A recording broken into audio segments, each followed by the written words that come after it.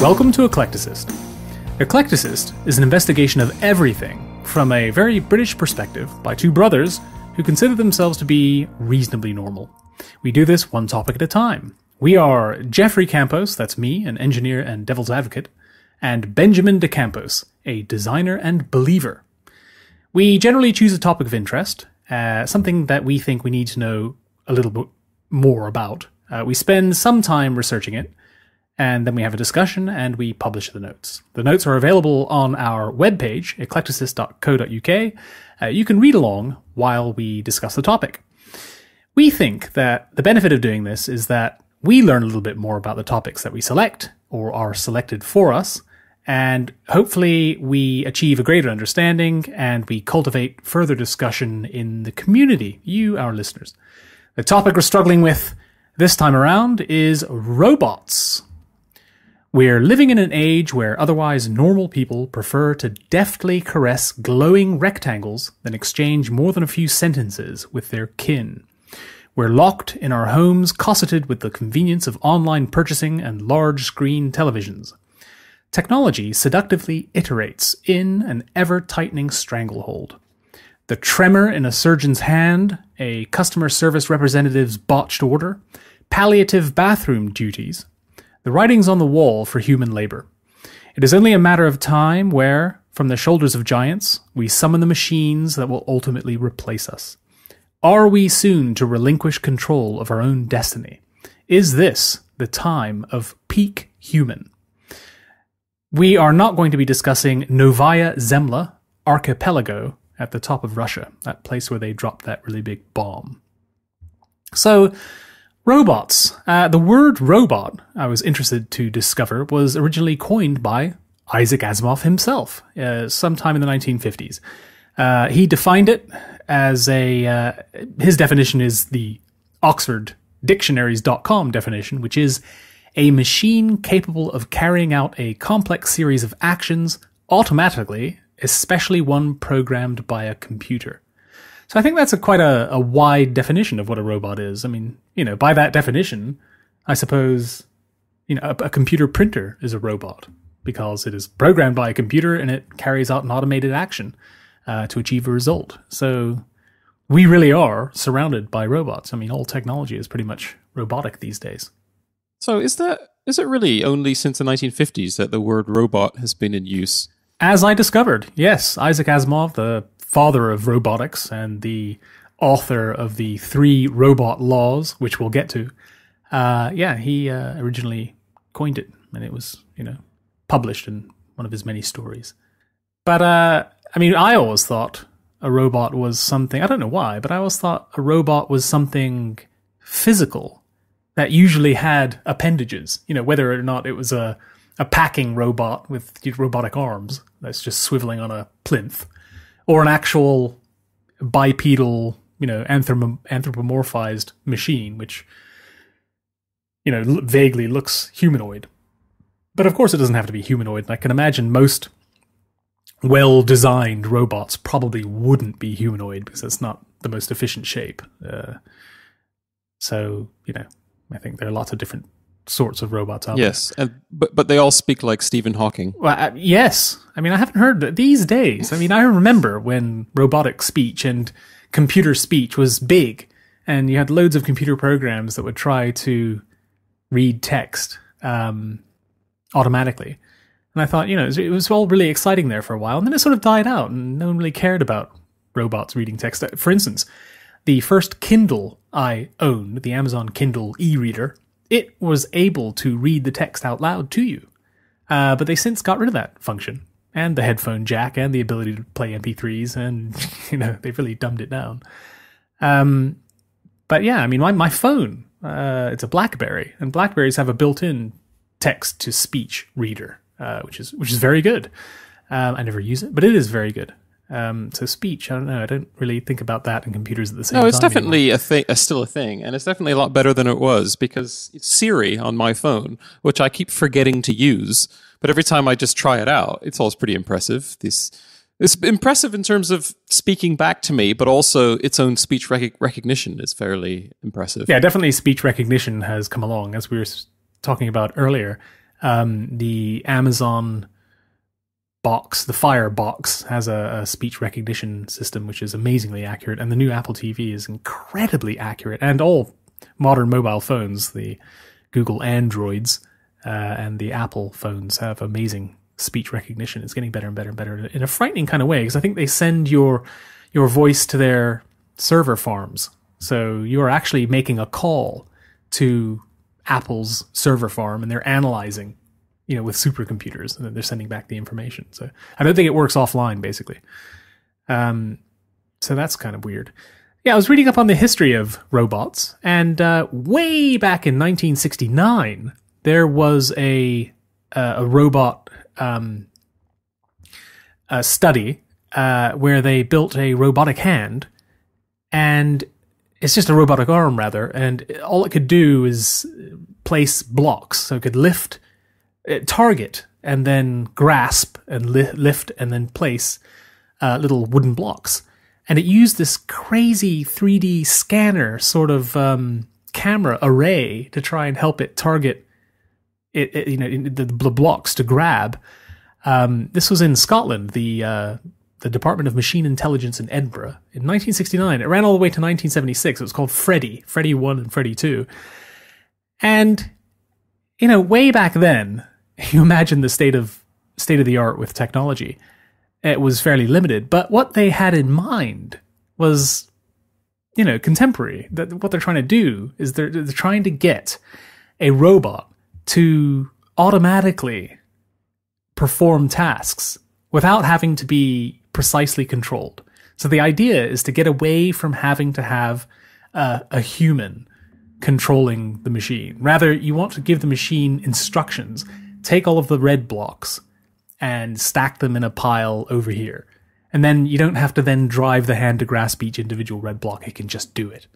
And you want to sort of, keep stepping back with the number of instructions you need to give to the machines, to the point where they just do it by themselves. And they know to do it, and they just do it. That's the ultimate goal, I think. We no longer have to instruct.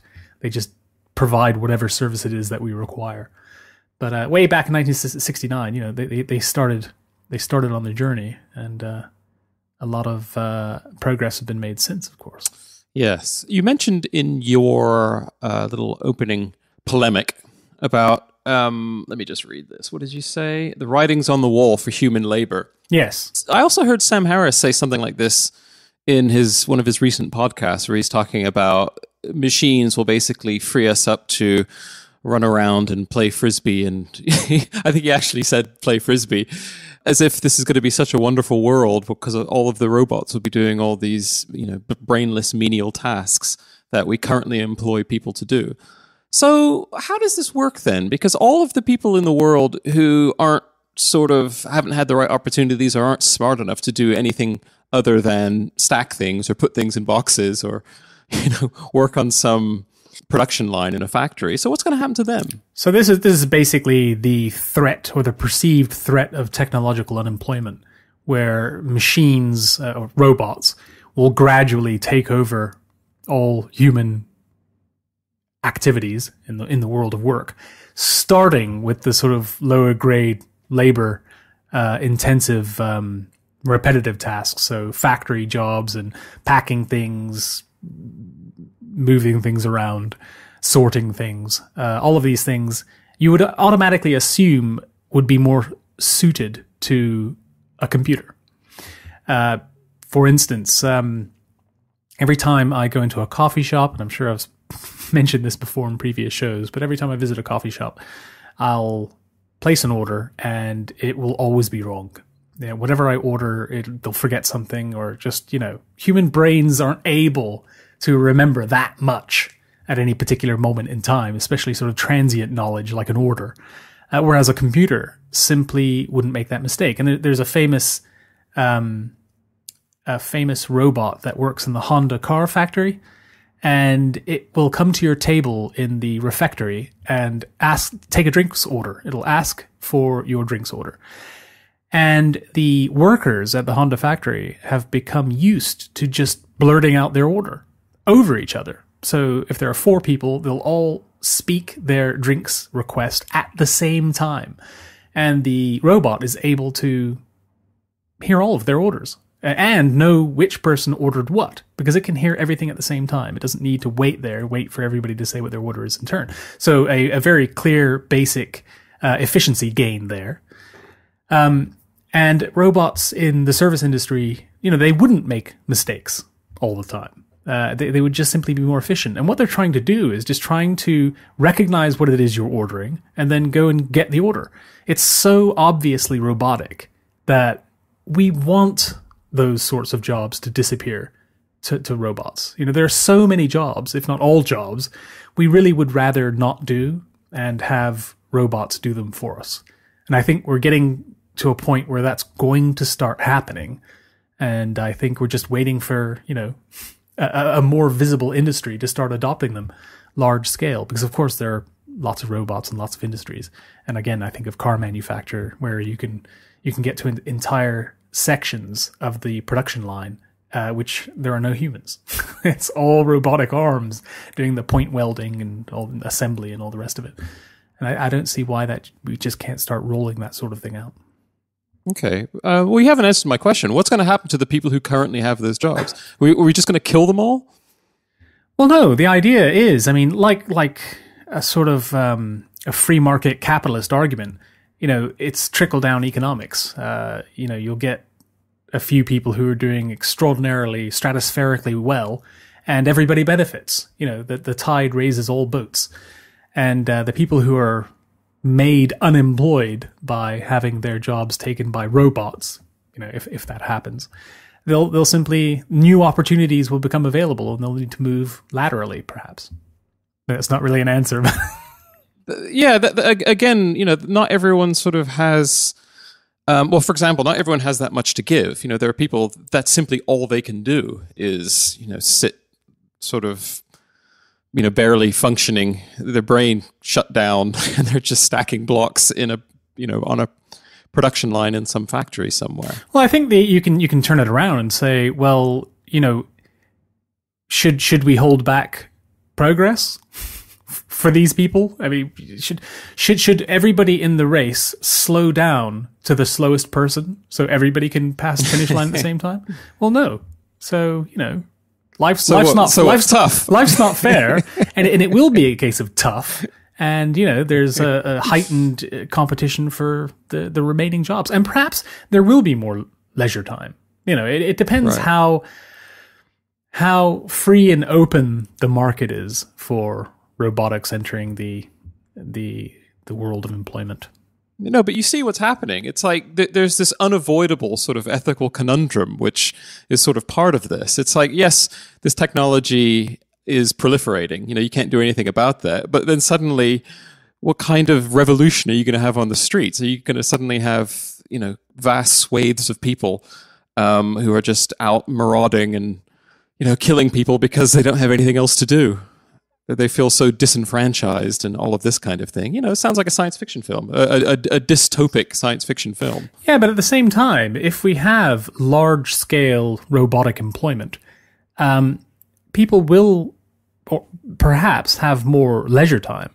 And also, the incredible cost savings and efficiency gains of robots in the workplace would mean costs for everything would go down and prices would go down, and perhaps people only need to work a couple of days a week to support themselves. Because, we don't have to pay unions, we don't have to pay healthcare costs, everything becomes more affordable. I don't know if that even sounds like a good idea to me, because, not everyone likes to have that much free time.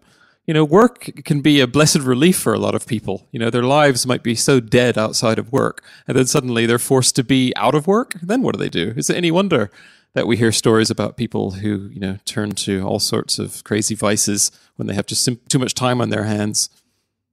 Well, it depends what leisure activities are made available. And if there's a higher demand for leisure activities, then, that demand in a free market will be met. And who knows, people can completely lose themselves in virtual reality universes or gaming, or who knows. I think, people, given the time and given the resources and opportunities, I think can find their lives renewed and follow completely new and different pursuits. So if I'm following this correctly, so you would have no problem sending millions and millions of people to their deaths?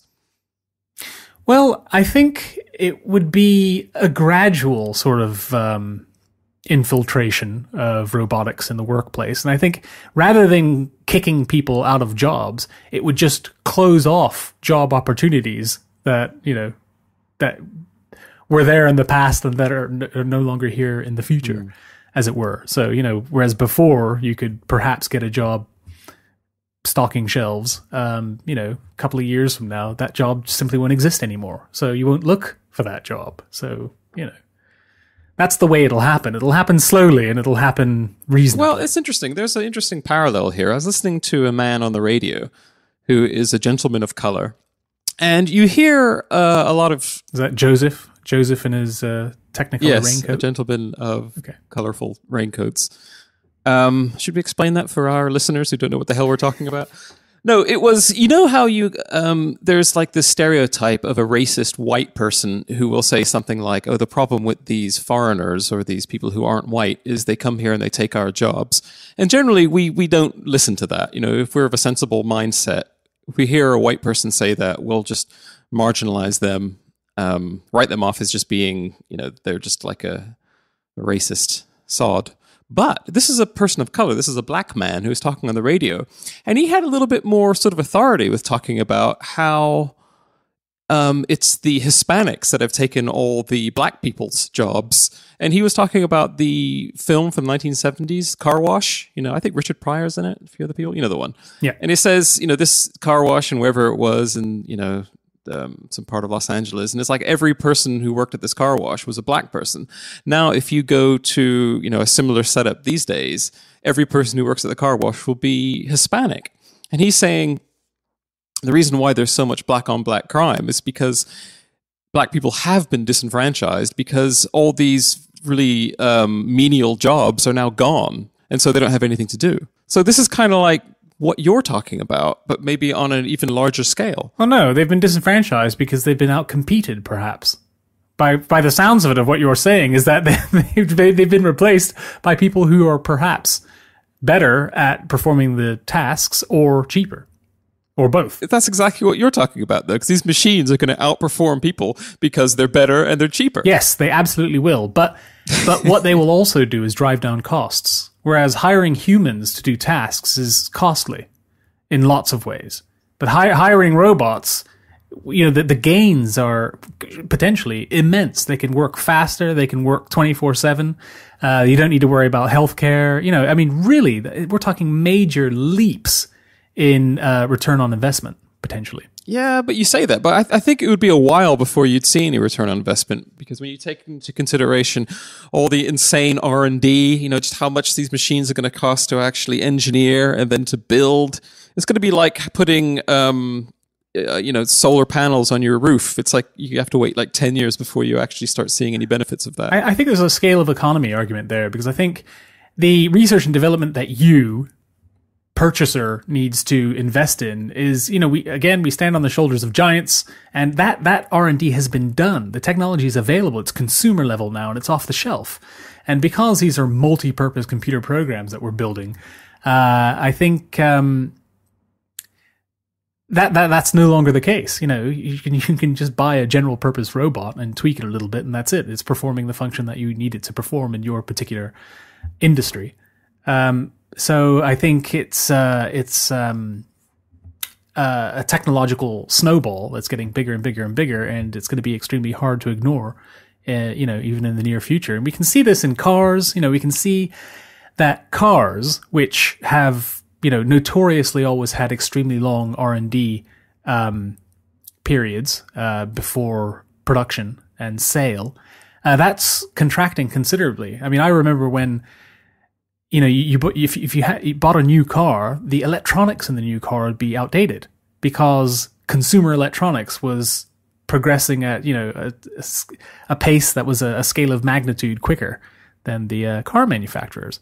But now that the tech sector is getting into car manufacture, then I think we're going to see a massive change in the pace of technological progression with cars, because that problem has been solved. And I think that's going to happen everywhere. I mean, you can see that people are playing with these little drones, and that businesses are thinking about using drones. Farmers are using when I say drones, I mean these remotely piloted vehicles, these little usually battery-powered rotor blade devices that fly about in the air with cameras on them usually. You can immediately see the utility of these devices. You can see that it's really handy for a farmer to be able to throw one of these things in the air and instantly look at his acreage and see any problems, check the weather, zoom in on potential issues, fences that need to be repaired, et cetera, et cetera, et cetera, rather than driving around in a truck around his property for a couple of hours. And now they're thinking of using these drones to for deliveries. They're thinking of using them for delivering blood and human organs, because they're quicker. They can fly as the crow flies to wherever they need to go. And it's the incredible potential for efficiency gains. That's what robotics is all about.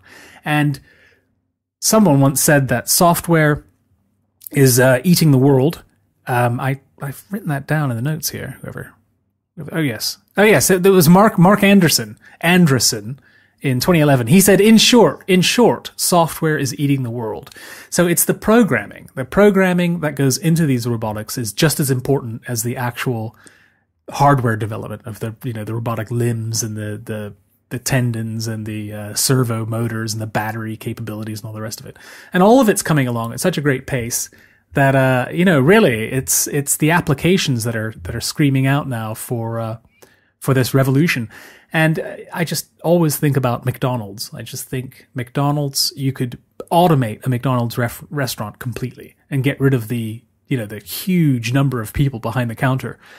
Surely you can do that. But I always think the problem there is the governments just won't allow it.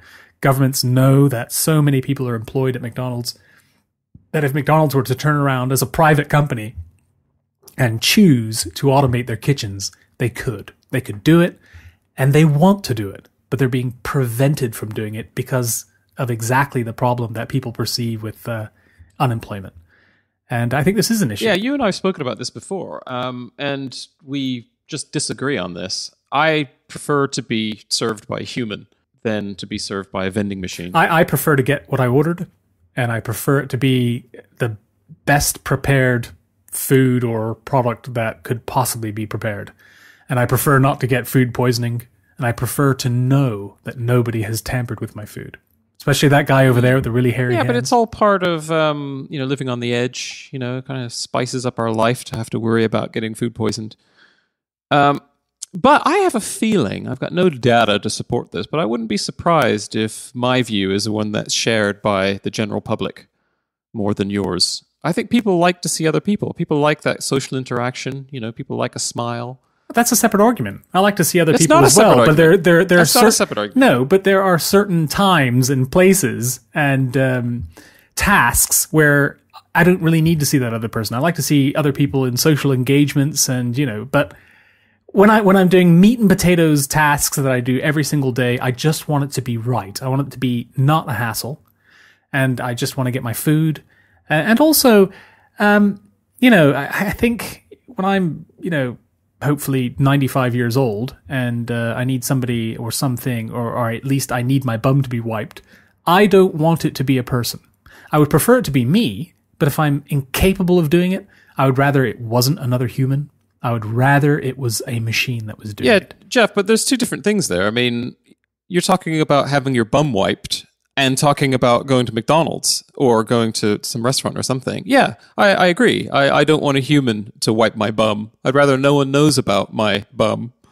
But going and buying a coffee or buying a burger or whatever, yeah, I want to see a human. Hello, how you doing? Thank you. Yeah, really? no, I don't.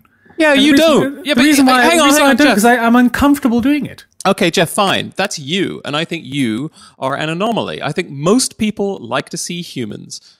And I think, like, for example, like if a day I get up, go to work, I stare at my screen at lunchtime, I don't want to go into another machine and get my food and then go back staring at my screen and then go home the whole day and having no interaction with another human. Okay, let me put it to you like this. I think most people want to go and interact with other people. I agree. But I think people would prefer to have what they ordered correct and in perfect working order. That's what I think. So given the choice, I think people would opt for, yes, I'd rather have everything I ordered absolutely perfect, the best it could possibly be, and really cheaply, and super quick. They would go for that over having to talk to somebody who's going to screw up their order, and you're going to have to wait for ages, and they're going to have to say, oh, remember me? I ordered this, but you forgot. I think you've kind of strawmanned that a little bit. I mean, how often do you have your orders screwed up? You make it sound like it's every time you order something. Almost every time. Okay, well, I think you're just unlucky. Yeah, and I would prefer not to be unlucky. I would prefer to have a machine give me the exact thing that I ordered every single time. I think it'd be interesting just to roll this out. In fact, this has to have already happened. In fact, I have some vague memory that McDonald's did do some kind of automated system. But I think, we should roll it out and see who goes where and see how popular it is. That's exactly what should happen. I couldn't agree more. I think it should happen. We should have at least one.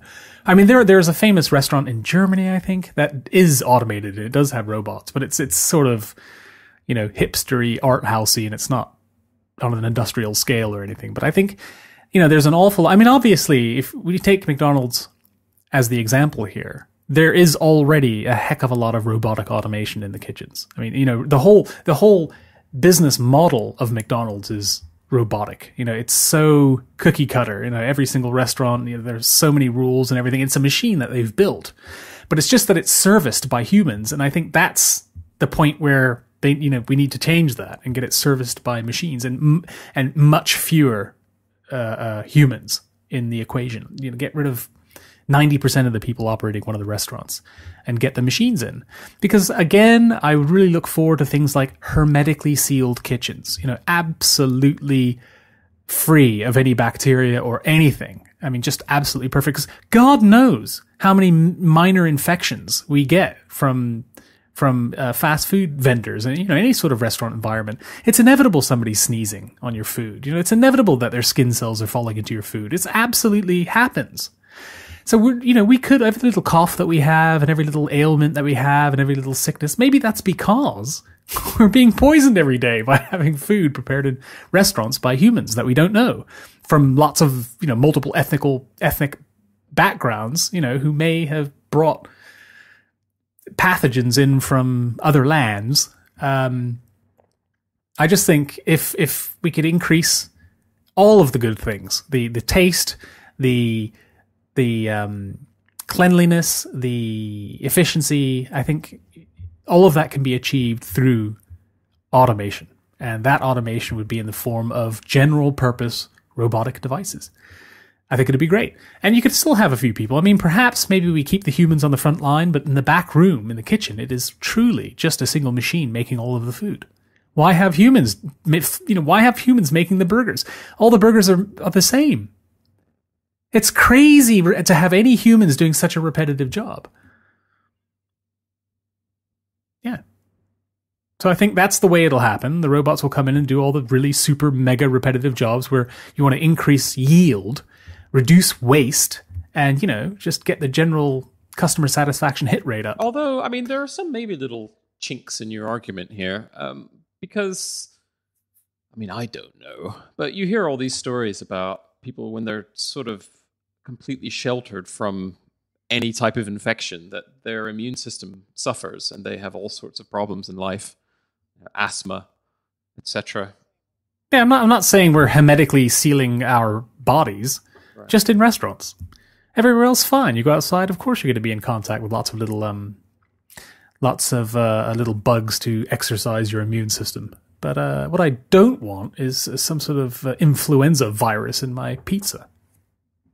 That's what I don't want. Or fingernails, or hairs.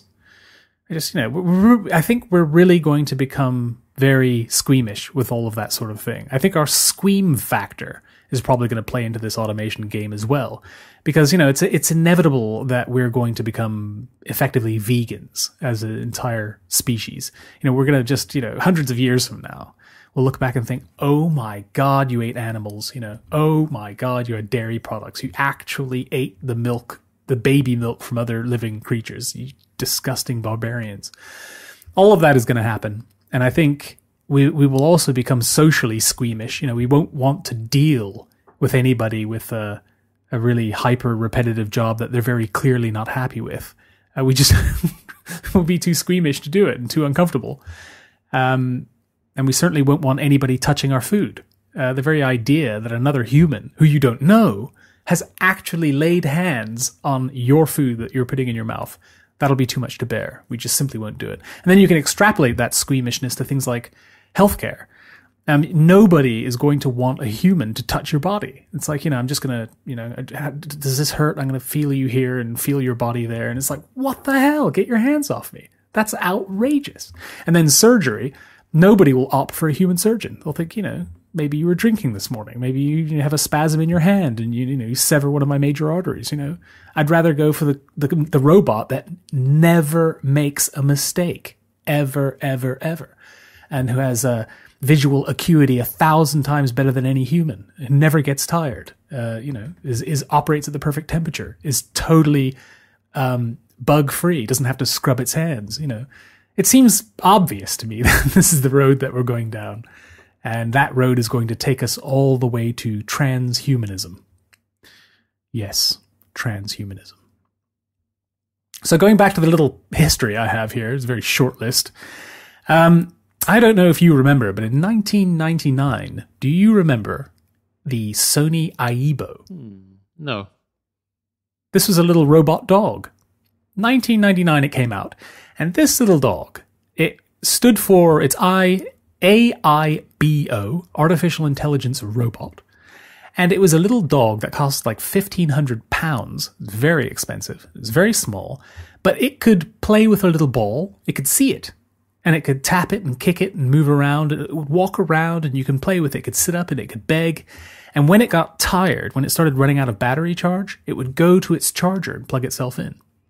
Absolutely amazing. I mean, this was astounding when it came out in the 90s. And it just got better and better and better over the next few years. And then Sony just cancelled it for some reason. And I thought, wow. I mean, I wanted one. It didn't poo, which was great. You could turn it off. It could read emails to you. Your Bichon Friez isn't going to read your email to you. And I just thought it was fantastic. A little robotic pet. Because I think pets are important to a lot of people. A lot of people need that interaction. They need companionship. And, animals and dogs fill that space quite nicely. But a robotic companion could be more engaging. If you look into the far future, perhaps, everybody could have their own personal butler. Everybody could have a companion, a robotic companion that either conspicuously walks about with you and you converse with this machine, or is available to you but is not conspicuous. Is maybe hiding in the crowd or hiding over there behind a building, but is always watching you and always has your best interests at heart. If you ever get into any trouble, it's there to help you. If you need it to carry some bags, it'll carry your bags for you. It's just a robotic butler. If you need a pen, it's always carrying a pen. If you need it, if you've just, had an accident, it will grab you and run you to the nearest hospital. That sort of thing. I think robotic companion is coming. I think that's definitely going to come. And I thought the shape of things to come was in that Sony Aibo. I thought that's a foreshadowing of this sort of social aspect of robotics. It's providing a service like all robots, but that service that it's providing is companionship. And I think that's also definitely coming along. 1999, the Sony Aibo came out, which is a long, long, long time ago. It's very small, much smaller than you think. In 2000, which again is a very long time ago, the Honda Asimo robot made its debut. This Asimo, ASIMO, Advanced Step in Innovative Mobility. So Honda is a company that makes all sorts of things, lots and lots of different types of, usually vehicles, but it makes lots of machines and, it spends billions on research and development. And they built this fairly small but humanoid robot, the Asimo, and it had its own battery pack and it was able to walk around. And over the sort of 6-7 years that it was developed, it got to the point where it could run. a robot that could actually run on its own. So a bipedal robot, its own power source, not tethered to anything, was able to lift both of its feet off the ground in a run. It could climb stairs, it could shake your hand, it could do a little dance. All very performance-based tasks it could carry out. But nonetheless, it was very impressive. To see this thing was incredible. And, it could see, it could recognize shapes. So, did a lot of onboard processing. I don't know whether or not it did processing elsewhere. Maybe it was telemetry from its optical sensors were being sent to a server farm or something like that. I don't know if that ever happened. But certainly, again, it was the shape of the sort of robots you might think may become available. It was friendly looking. It didn't look like the robot in that... not Capricorn 1. That was the film where... No, that was the fake lunar landing film. There's another film. Oh, with O.J. Simpson. That's the one. No, there's another film which had a really terrible, awful, horrifying robot. And I think Jane Fonda was in it. Maybe it wasn't. It's the tip of my mind. I'll have to put it in the show notes. It's an old film? Yeah, it's an old film. And it had a really, a proper psycho robot in it that didn't have a head. It just had a sort of two little eye cones on a stalk, but it was humanoid otherwise. It was really scary and had lots of sharp bits on it and all the rest of it. So I guess, it's when people think of robots, I guess they're going to think of Terminator, and they're going to think of the total enslavement of what's left of the human race after the singularity. But the companion, I really like the idea of a robotic companion. And I think the way that's going to start functionally will be exoskeletons. So they're now manufacturing robotic exoskeletons. So effectively, this is sort of like a robot that you get inside. So it starts off as just simple helping you lift heavy objects. So it's a sort of passive set of bars that are attached to you in some way. You can imagine something as simple as a couple of articulated bars that are connecting to your wrists. And when you try and pick up something that's a little bit too heavy for you, it just assists a little bit with a servo. It just makes heavy things a little bit lighter. Simple as that. But again, that's easy to extrapolate. Where do you go from there? You can, just leap straight from that to Iron Man. Straight to the Aliens film, the end of that. Oh, the packing, the yellow thing that she's in. The sort of forklift exoskeleton, I don't know what it's called. Yeah. A loading machine of some description. And then to Iron Man, and then to No More Humans. Yes, so then it's a dissolution of all of the weak human flesh. That's the next logical stop from there.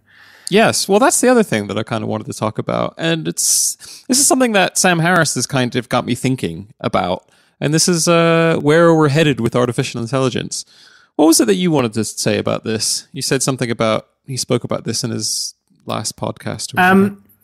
It hasn't come to me, but as far as artificial intelligence, I think the most interesting conversation about artificial intelligence, and artificial intelligence, what that means is a sort of consciousness in a computational device. So it's a sort of a machine that could perhaps convince you that it is alive in terms of a consciousness. So there's the famous Turing test, where you would sit down and have a conversation with a machine, and if it can if you cannot tell whether or not if it's a machine or a human, then it has passed the Turing test. So artificial intelligence is intelligent machines getting to the point where you have all the gains of computers. That is to say, they have speed. They can perform massive calculations far greater than a human ever could. But also they have a sort of sense of a consciousness where they can make decisions autonomously. And I think the most interesting discussion at the moment that I've heard is the ethical considerations for machines. Because if you have a self-driving car, then it'll inevitably have to face make moral choices. And that morality presumably would need to be programmed into the machine. So I think that's interesting. Where are we going with artificial intelligence, and how are we moral enough to actually start designing artificially intelligent systems? No, that's possibly what you're thinking of, because that's what Sam Harris was talking about with self-driving cars, about how to make a call about whether to kill this person or whether to kill that person if they have to, if they're veering off the road. Do you protect the driver who purchased the car, or do you kill the person that if it's a choice between the driver and a pedestrian? Who do you save? If one has to die, should it always be the driver? In all circumstances? Or, what's the calculus? Well, speaking of that, I did actually put in the show notes the current accident rate for the Google cars. These are the Google self-driving cars. Yeah, so this is up to like the middle of 2015. Other drivers have hit Google cars 14 times since the start of the project in 2009, including 11 rear enders, and not once has the self-driving car been the cause of the collision. And so this is interesting because, once all cars can be self-driving, it would be completely irresponsible to choose to drive. So suddenly people who drive for fun, like me, could be arrested. Or at least vilified.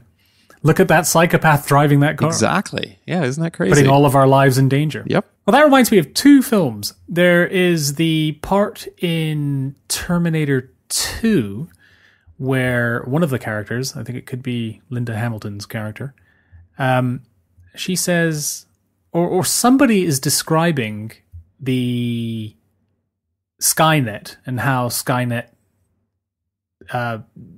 decided to kill all the humans. And they were talking about how the stealth bombers started flying themselves and as an experiment, and then had a perfect record. Every mission was a total success, and they never made a single mistake. So, once you have a total success rate and it doesn't seem like it's going to change, well then, suddenly you trust the system.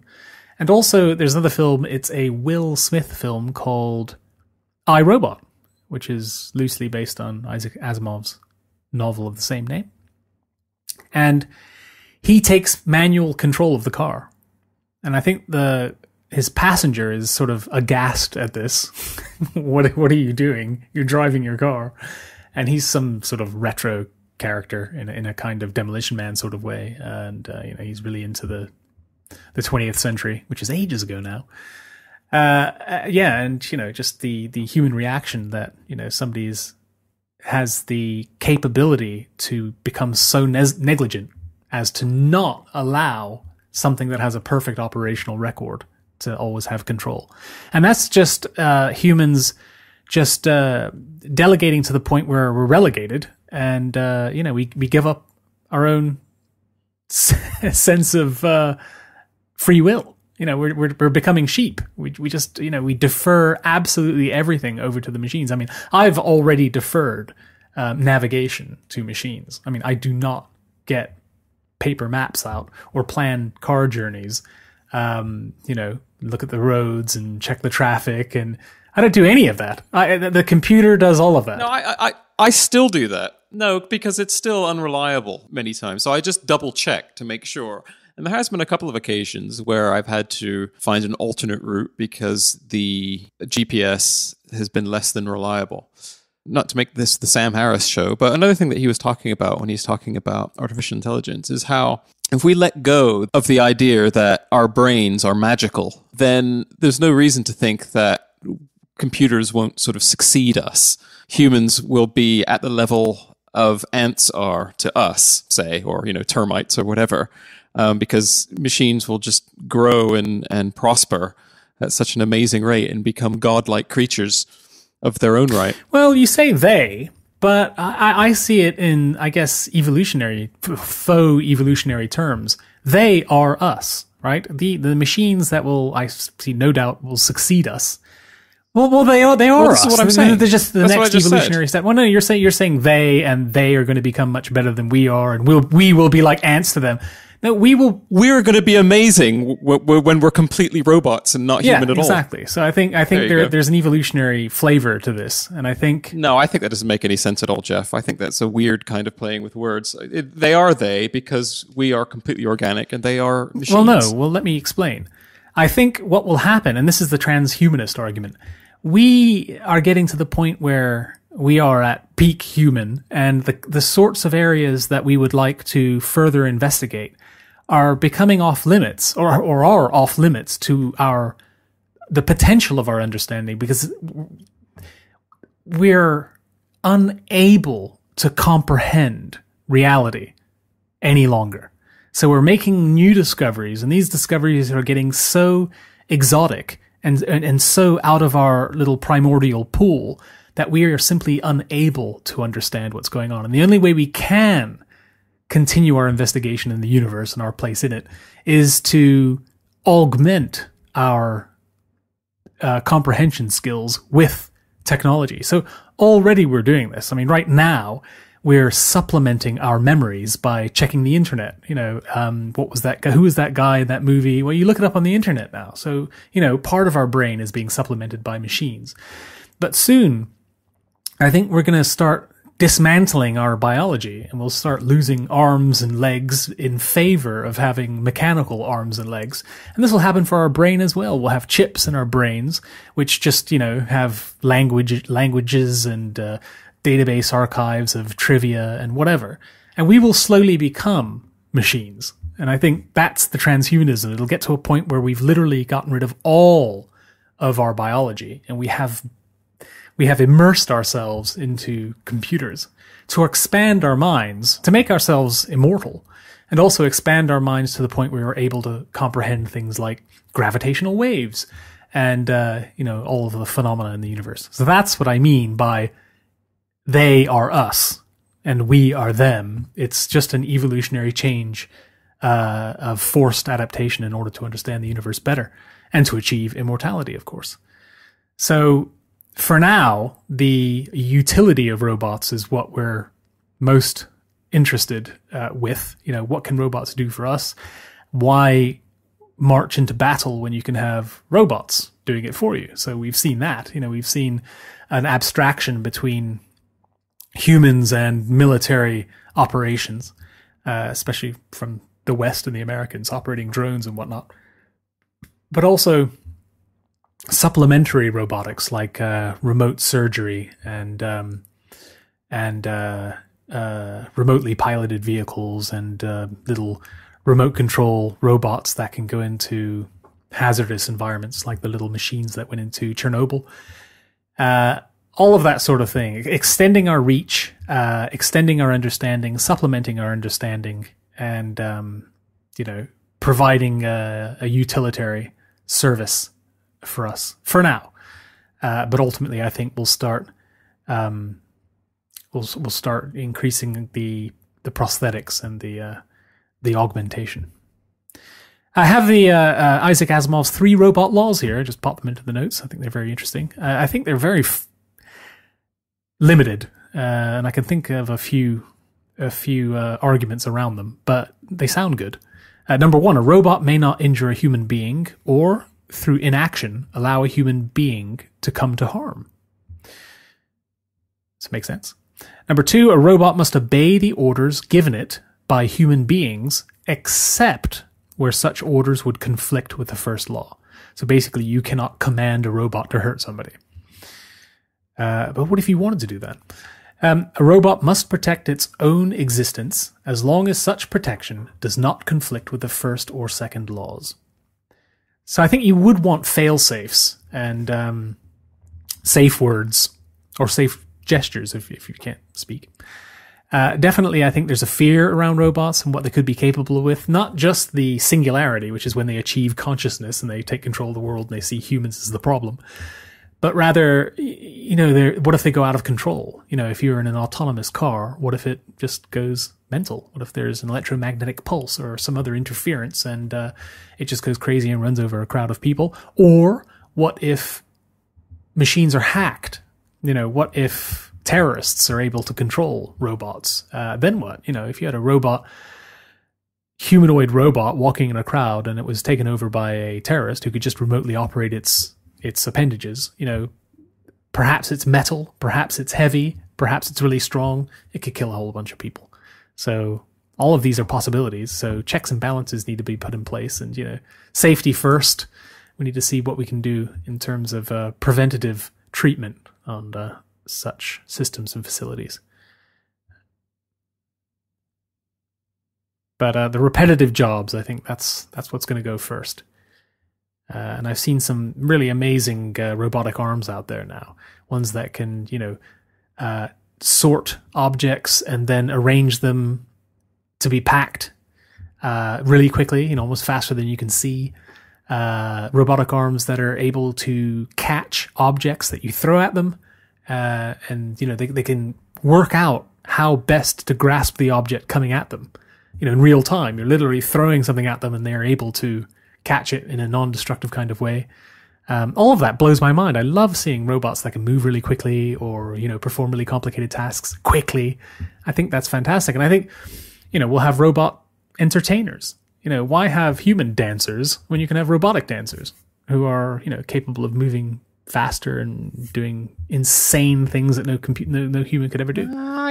I don't know. I think you and I just have a kind of fundamental difference there when it comes to that kind of thing. Because, I don't know, I quite like seeing humans. I like seeing a human face. Yeah, I'm not saying... Yeah, but I'm not saying it's all or nothing. You can no longer see humans anymore, obviously. I like seeing humans too. Well, but I would also like to see a heck of a lot of automation. I don't want to see human street cleaners. I want to see robotic street cleaners. Okay. For instance. Yeah. And the people who used to be human street cleaners, we just want to see their bones on a big pile. Well, no, I'd just rather not ever see humans as street cleaners. Because I think it's such a menial, dispiriting task. I think it's a problem. And I think, nobody should do that. But it's necessary for it to be done. So there's the problem. But the way I'd want to come at this is, as I said at the start of the show, that some people feel that any job will give them a certain amount of self-esteem, sense of pride, and all that kind of thing. And you suddenly take away the only thing that these people can do. And I think that's a problem. Well, that's your assumption. You're assuming that X is all something somebody can do. I think if you were to take away menial, repetitive, dispiriting job away from somebody and then say to them, look, all the time... Hang on. You're adding all those words. You're saying dispiriting. That person might not think they're dispiriting at all. But it is to me, and it is to a lot of people. Put it this way. Let's take another example. Underground drivers. So the people who drive trains on the underground in London, right? These people are jeopardizing their health. They just are, because the air quality down there is terrible. It's bad news for your health to do that, right? It really is. And they know this, but they make their calculations and they take the risks. They know the risks. But nobody should be poisoning their bodies like that, really. I mean, come on. So take that job away. No longer make it a job that anybody can win. Give it to robots. And rather spend the time charitably. Instead of driving this train, why not be a charity worker? Work to help other people. People get a lot of fulfillment if they're helping somebody else. People get a lot of fulfillment providing a service, of course, but also helping people is fulfilling. There are lots of other fulfilling enterprises. I don't think there are people who only are fulfilled by... Jeff, I think that's a terrible example. In fact, this whole thought process of yours, I think, is pretty bad. Because I'm sure there are a lot of people who have a job and they feel that that's the job that they can do. That's like their vocation. Being a train driver, it's like, that's all I want to do. I just want to be a train driver. And I think rather than say, you shouldn't be poisoning yourself, why not make it so that with all this amazing technology that driving a train, you're not poisoning yourself. They have some kind of air filtration that's piped into the cabins, and it's not a dangerous job. Because what that is that that's just trying to dangerously stave off the inevitable. Because if somebody says, all I've ever wanted to do is drive trains, and you say, well, okay then, well, I'll try and, make it as healthy as possible to do that for you. What you're doing is you're not reducing the risk of having a human driving a train full of 1,000 people. That's what you're doing. You're putting other people's lives at risk by mollycoddling somebody who thinks they can't do anything else. I don't think that's entirely true, because the trains, I mean... Sorry, Mr. Train Driver. For safety's sake, get another job. Okay, well, I think they're not really driving the trains anyway in the underground. I think the trains are largely automatic. I think they're just there as like a kind of fail-safe, and maybe to talk to the people in the train occasionally. Yeah, I mean, I'm not sure what all of their duties are, but for sure, the air quality could be a hell of a lot better on the underground. And they're breathing it all day long and not seeing the sun and, all the rest of it. I think they would agree that things could be better, even if it's just simply clearing the air quality. I can't imagine the pay is pretty good to be. Would you? Yeah, but you can pay them £1 million a year. They're still breathing terrible quality air and damaging their health. But it's their choice. Fact. Yes, I know it's their choice, but also there's the safety for passengers argument. Yeah, but the trains are automatic. My point is, I think it's a mistake to try and artificially preserve human jobs when they could easily, to great benefit, be automated. I think this is a smashing the looms sort of argument. I think, things change, times change, technology is coming along at an insane pace, and unfortunately, an awful lot of jobs are going to go. But at the same time, a lot of other opportunities are going to open. Well, the argument could be that the openings and the new opportunities are not opportunities that are amenable to the people whose jobs were replaced. That is a problem. But, we live in a knowledge economy.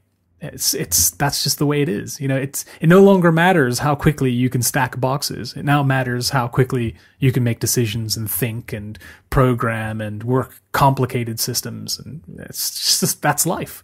It changes. It's called advancement. And I think, nobody should be getting in the way of automation. And I think ultimately it will, the tide will lift all boats, and I think everybody will have a better life when, we have more robots on the scene, driving down prices, increasing competition, increasing safety. It just sounds insane because, I agree. I don't like the idea of people standing in the way of such obviously wonderful technology. Although, not to keep going back to Sam Harris, but he has articulated very well a very possible problem with computers becoming so smart that they feel like they don't need humans to slow them down anymore, and what that actually means for humankind. But we've already kind of touched on that. But it seems like there really will be a significant portion of people on Earth who are no longer just needed for their jobs. And because there's more and more people generally, populations are all going up. It's like, well, what do we do? What do we do here? We're going to have too many humans. Do we cull? Is there a cull? Well, I think there's research, which I don't have here, but I'll try and ferret it out and put it in the notes, to suggest that we're not going to have this massive population boom, and that's a fantasy. Research from what where? Will happen? Where did you find that? I will find it. I don't have it, but I will find it. That we're not heading towards 100 billion people on Earth or anything of the sort. It will level out. And yes. Why are you saying that? Just assume that I have seen this research. I will subsequently find it, but just go along with me here. So I think there's going to be a massive, huge explosion of people, and it's all going to be Soylent Green, and nobody will have a job, and all that sort of doom and gloom scenario, I think, is overplayed. And I think what will happen is that people will have fewer children. They will have fewer children because the more technologically sophisticated people get, the more the better access they have to information. And this is a fact. They tend to have fewer children. That's why in the West, generally speaking, people have far fewer children than people in the Middle East and the East, because of all this, the availability of information and the understanding of heightened standards of living and all the rest of it. People just generally slow down on the whole kids front. They don't have such large families, and certainly the more unbelieving and generally non-religious and culturally non-religious people become, they have fewer children as well. So you have the whole Catholic phenomenon, when people fly away from Catholicism generation after generation, they have fewer children, whereas full-blown Catholics typically have many children. So I think once you just reduce the number of, I mean, if you were just to reduce the number of employment opportunities and you didn't have a massive welfare state, I think fewer people would be flooding into other countries for economic opportunities. And I think people will ultimately have fewer children. So, and all the children that there will be more facilities to support them anyway, because prices would drop. More people would have more time to spend on charitable programs. So I think, people, there aren't going to be bones in the street from people who are unable to work. I think rather there will be more safety nets for people who are unable to gain employment. And there'll be more opportunities for people to do other things that benefit society in general. It don't necessarily need to be a sort of standard, traditional, structured employment position. That's what I think. We'll adapt. We shouldn't stand in the way of progress. Robotics are coming in a big way. And we just have to get used to it. I mean, it may be 100 years before we walk shoulder to shoulder with, humanoid bipedal robots. But I think that'll happen as well. I think it's just inevitable. So, just from my experience of seeing things like the little drones, and how quickly they've come along, and mobile phones, these supercomputers we have in our pockets that didn't exist 10 years ago. It's insane, absolutely insane. And now they're making prosthetic limbs which I think, so fabulous. I'm so happy whenever I see major advancements in prosthetics. And now they have, robotic prosthetic hands. Just today, I saw a report on a robotic hand that had been cast from a 3D print of human skeleton. And it has all the same tendons in all the same places and motors where the muscles normally are. And it's really, really mimicking the human hand. And it has a level of dexterity that is, far surpasses anything that has come before. And I think that's fantastic. I mean, who wouldn't want to have a Luke Skywalker style prosthetic hand, should they lose their natural hand? And again, it'll get to a point where people will opt to have robotic prosthetics rather than have their normal limbs and legs and things, just to give them, advantages in whatever pursuit they're into. Climbers, perhaps, climber might want longer fingers. So transhumanism, really, again, we've covered technological unemployment, I believe. Rights we haven't covered. So that, I guess this is an artificial intelligence dilemma. Will computer brains get to the point where not only can we not determine whether we no longer tell the difference between a human and a computer, will that imbue the computers with rights of some description? Might they have rights? Might their testimony in a trial be worthy? Or, should they have rights? I think that's something, it'll inevitably come up. I mean, it's been covered hugely in science fiction, but I think that is a real area of investigation. Biomechanical hybridization, we've covered that as well. So people basically opting for robotic prosthetics and then gradually becoming a robot and then maybe dissolving our consciousnesses into some sort of computer program. And then interstellar travel.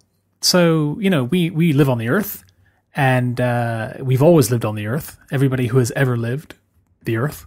Nobody's ever gone anywhere else, really. But that can't continue forever.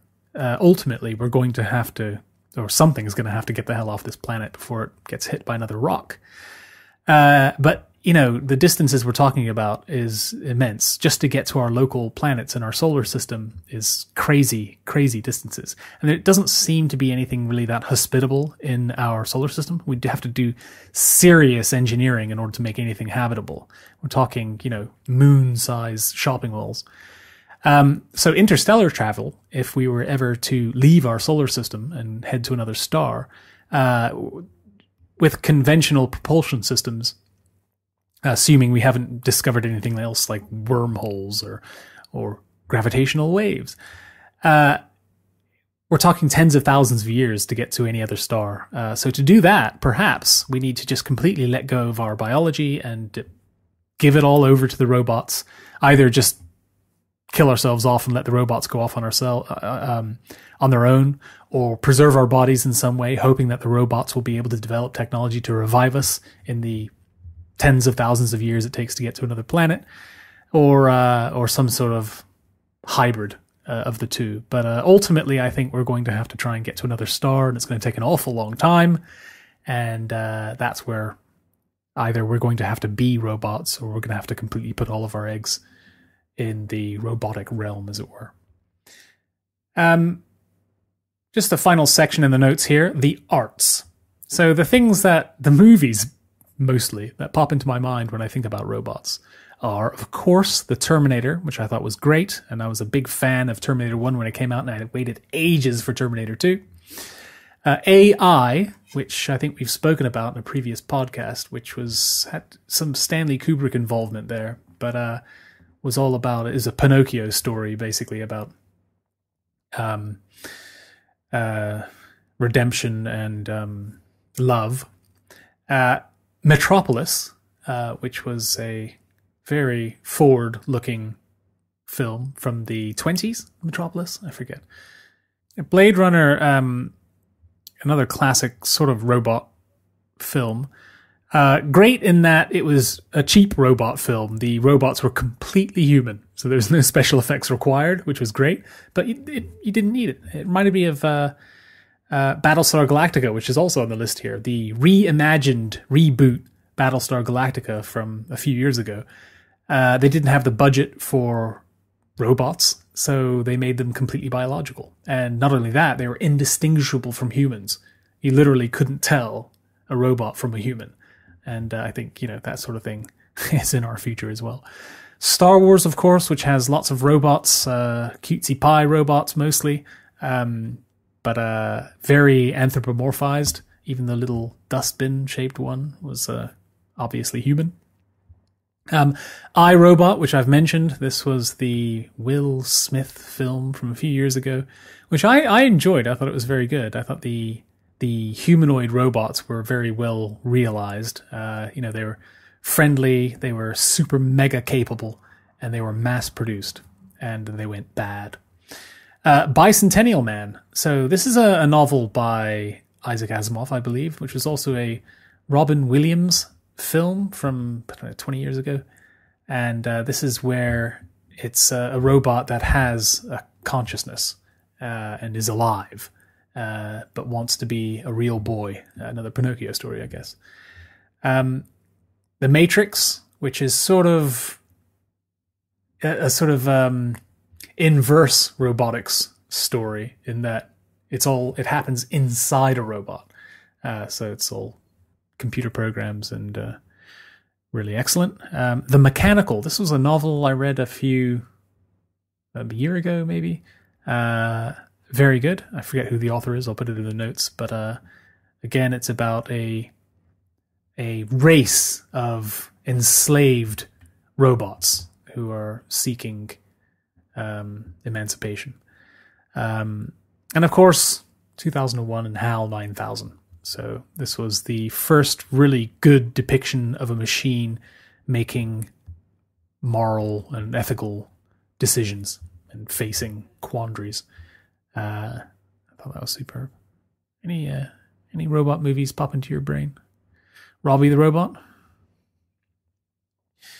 Well, unless there's anything else, I know there's a huge amount of areas that we've failed to address here, so I apologize for that. Maybe we'll revisit it. But you have been listening to Eclecticist. We have a webpage, eclecticist.co.uk. Pop along for the latest show topics, also the show notes, all the previous topics, and a contact form at the bottom. If you fill that out, you can tell us what you think or give us some suggestions. We don't know what the next show will be, so if you do have an idea, pop it in the notes section at the bottom of the webpage. The music this time around to play out with is, again, open source, so we don't get sued. It is called You Were My Robot Lover. It's by Quiet Music for Tiny Robots, It's available under an attribution license. It's very beepity beep, but actually really good sort of electro pop synth. And I thought it was quite good. I might actually download the whole album. Thank you very much, and we'll see you next time. Good evening. Robots, I used to know the code to make you